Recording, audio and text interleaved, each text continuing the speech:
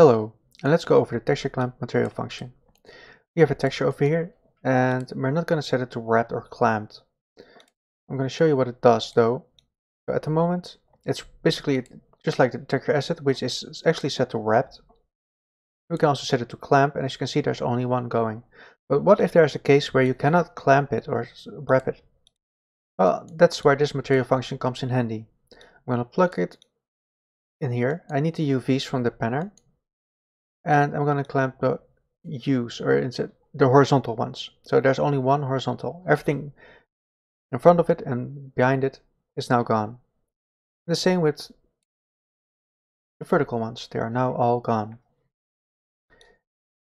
And I can also clamp the UV, which is basically just like a regular texture clamp. And now it's being clamped. That way I don't need to set the texture sample the way to wrapped or clamped, which can be quite handy in some specific cases.